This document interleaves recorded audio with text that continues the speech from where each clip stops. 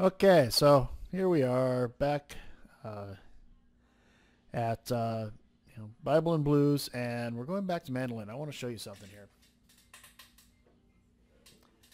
I mentioned before, I have two mandolins, two very distinctly different style mandolins. This one is an F style. This one is an A style. Okay? Now they do sound different. Each one sounds a little different. Now I'm going to kind of focus on this one for a minute because this one has a problem. And this is actually my third attempt at this video. So, hang on a second here. I put this in a safe spot. This one has a real problem. It's not the manufacturer's fault necessarily. It's my fault for not paying attention because this can happen to virtually any instrument. But if you look at it, you'll see right there's a separation of the neck heel to the body. Okay? And what that has caused is you look at those strings. I'm going to try to... There we go. I'm going to hold it there steady. You see those strings are pretty high up. Makes it uncomfortable to play. And, of course, if the neck is moving, okay, you cannot keep it in tune either. Okay? Which is really too bad. I bought this thing. It's kind of an impulse buy when I was visiting my friend Paul down in Portland. And, I liked it. I always liked the style. I like the scroll style. And they're usually pretty expensive. This one was a really good deal. And get what you pay for. So, I'm not going to take this to a luthier for repair because, to be honest, it's not really a high-end no matter what. I think if I called this a $200 mandolin, I think I'd be shooting high on it. That's my furnace just kicked on, sorry. And I'm going to turn that down. I can do this with my phone, which is kind of neat.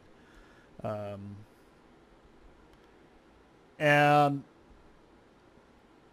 so this one was it was an impulse purchase. I probably didn't do enough research. I probably didn't look at it close enough. And this is where I'm at now. I have one it's essentially a wall hanger at this point. I'll need to take the strings off, do some research to study up how to properly repair that. Okay, and if you look real close at that, I'm going to get this nice and close. If you look real close at that, you can see where the damage is. And if you look at the string height, I'll show you the string height of the other one. You can see it to make a difference on that. See what the difference is. And it's a playability issue for starters, but it's also how well it stays in tune. And that damage is just going to continue on to this thing if I ignore it. So there's that one.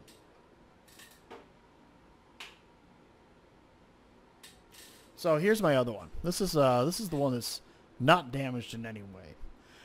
This wasn't an expensive mandolin. This was $180, I think. It was under $200.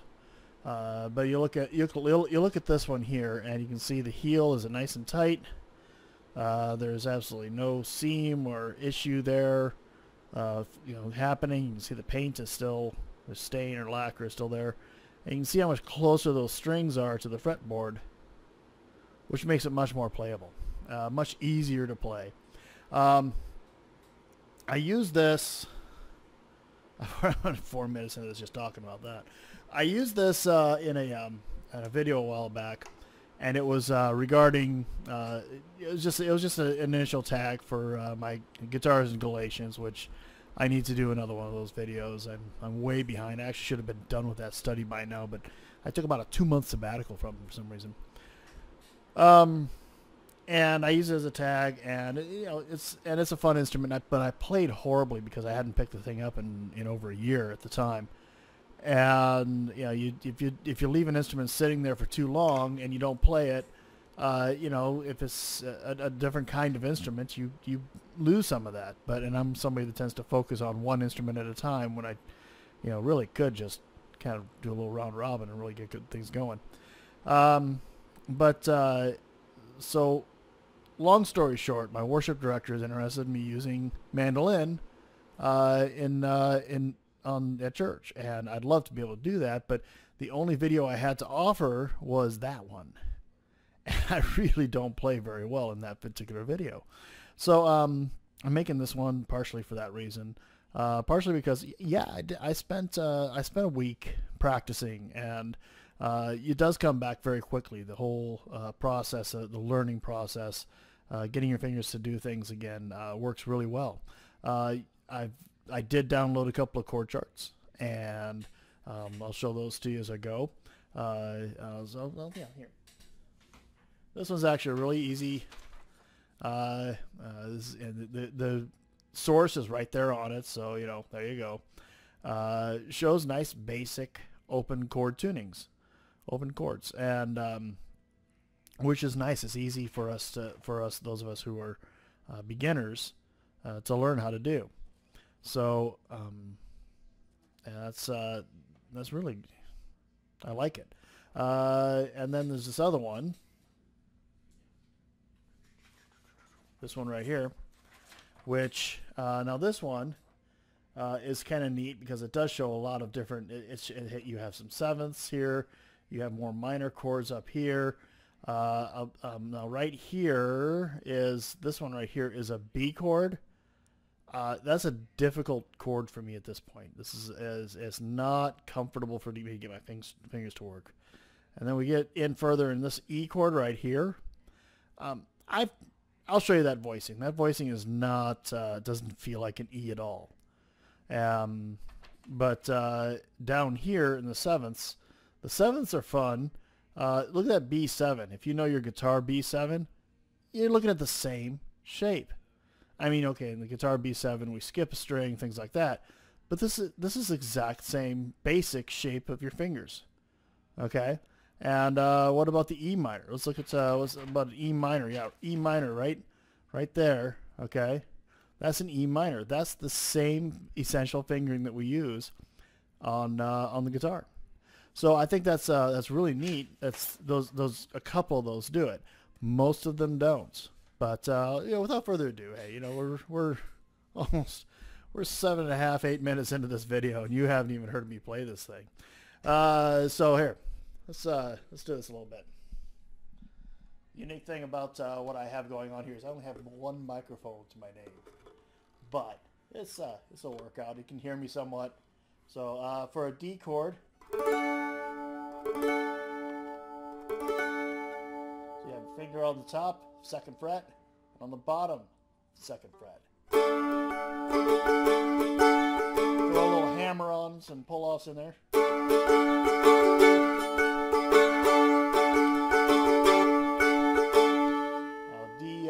What was it? That was a D2. That was D minor 7. Is right here.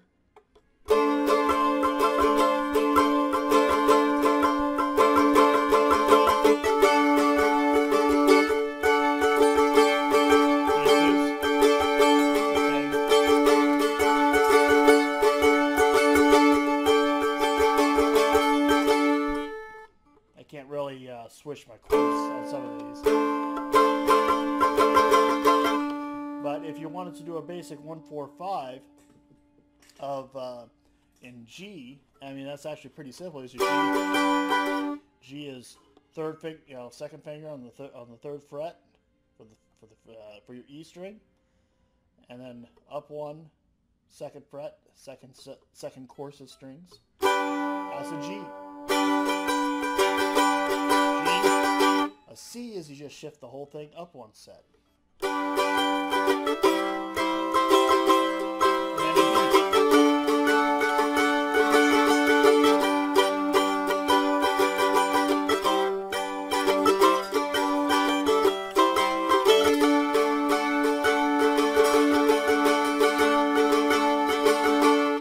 Okay, and then say you wanted to go, you know, drop an F into that thing.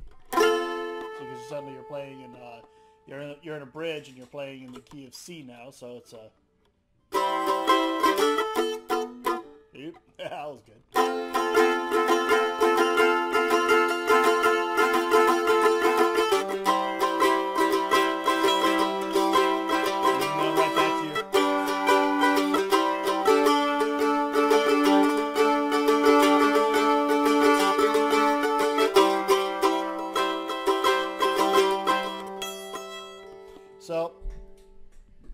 That's real simple chords right there. I mean, the chords are actually pretty simple to do here.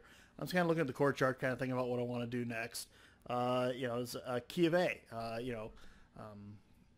Key of A is A, D, E, right? And so let's examine those just real briefly. Of an A.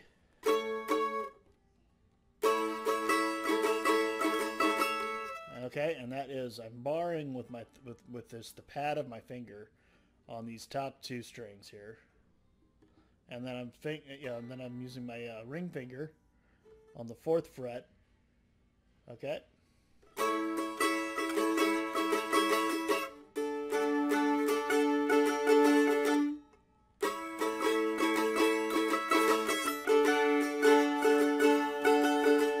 Remember, I mentioned the E, and I'm gonna here's the E as it shows on this one. Actually, I like the rest of it, but for the most part.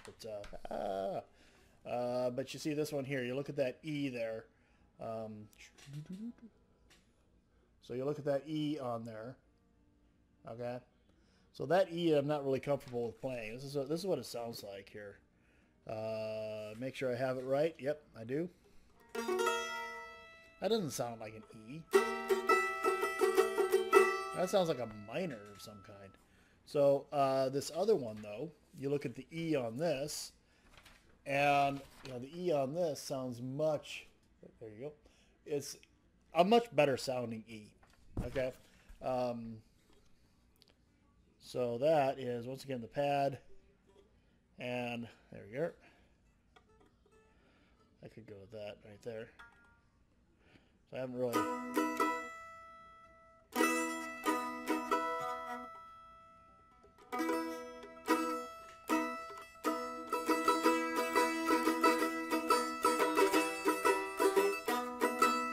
So you can hear that change, that shift from major to minor. And no, I'm not trying to flip you off.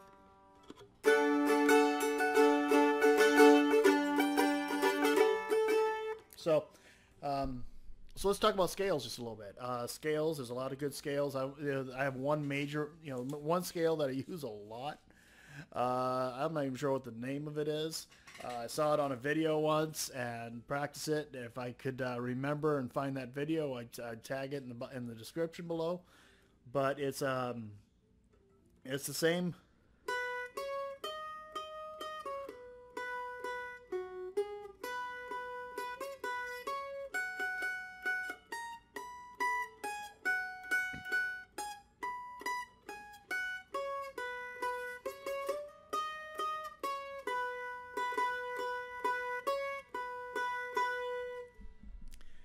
Get the microphone down there. That's more important than my voice. But if you set this one up right, you can actually work your way down the neck fairly well, because here's your root. There's your root.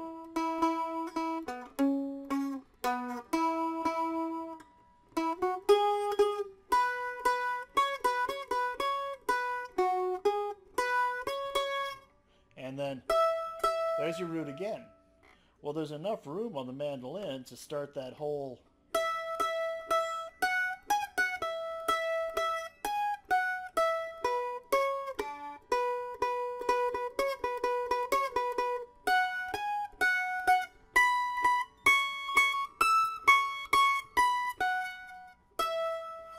And so that whole one was in the key of E. That was.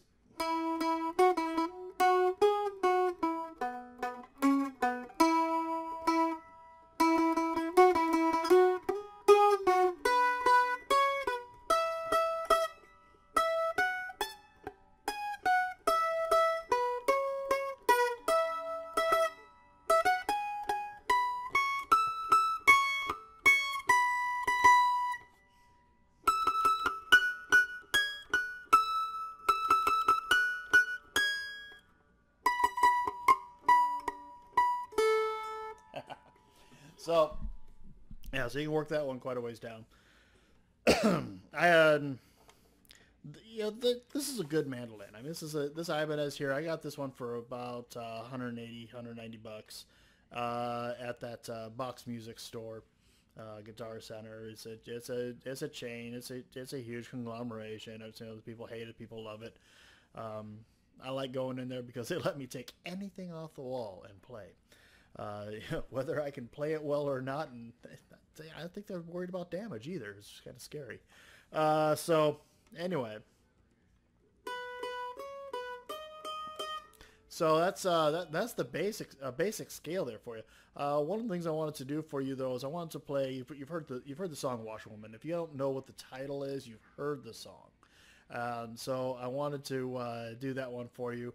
I'm not very good at it. I fumble a lot, and you know, it's one of those ones I haven't looked at the tabs for it in over a year, so I just had to kind of, well, how did that go? But anyway, so here we go. I'm gonna do "Washerwoman."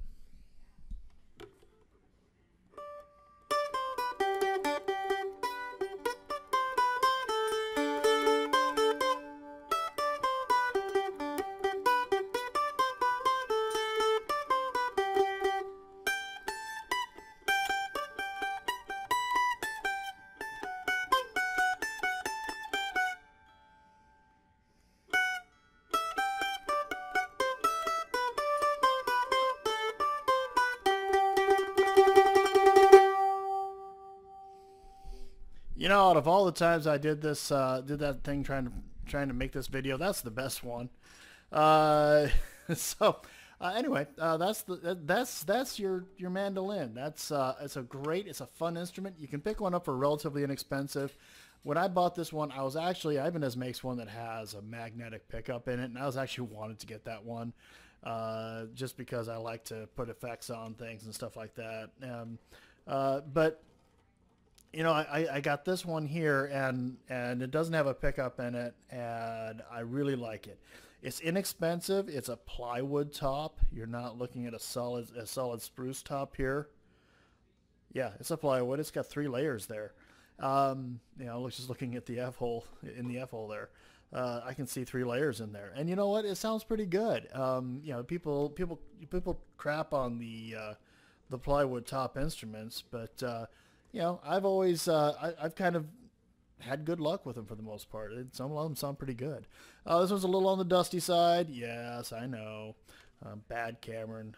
Should clean your instruments more. Oh well, look at how filthy that tailpiece is. Look at that. You know, that wouldn't take much to clean, really.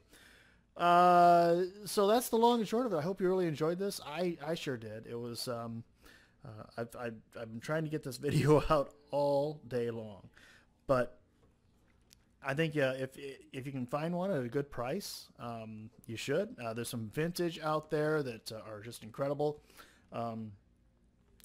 Eventually, I do plan on, you know, repairing this thing here. I think it's going to be a good lesson for me. It's going to be a good practice thing. I'm not a luthier. I build cigar box guitars, and I build, you know, I'm willing to change the tuning machines, change pickups, change bridge. I'm willing to get in there and do that kind of stuff. This would actually be probably the most complex repair I've actually done for something like this. And you know, so that heel there, really, it needs to be replaced. Or fixed. So if you have some advice for that, I don't think it's going to be that tough. Obviously, take the strings off. I'm going to need to find a way to clamp this safely from here to here, to squeeze that together once I have the glue in there. How much I'm going to have to clean it up, I don't know. You know, I'm not going to do anything with the finish, I don't think. But I'll just you know, make sure the glue doesn't bead out and look horrible. That's probably my plan. But you know, isn't around to it. I have a car outside. Out in the garage with I have to pull the transmission on it to fix the clutch on. That's kind of a higher priority than this. But eventually we'll get her done. And when I do it, I'm hoping to take some pictures at least, so I can do a slideshow for you. So that's my plans for the future. So hey, if you like what I'm doing here, you know, give me a thumbs up. Make sure you like over here and like it and subscribe. I've got a little tiny subscribe button right over here. And I'll, go ahead and click on that little tiny button. I keep it unobtrusive. So make sure you like and subscribe, and enjoy watching. I enjoy making these videos for you. This is kind of a beginner thing for me because I'm not well versed in the mandolin, but I really enjoy it. And I think it's an instrument that people should give more credence to. I'm hoping this little video here will I'll be able to get this thing out there onto the stage at church for the worship team. And so anyway, God bless. Have a great Saturday, and we'll talk at you later.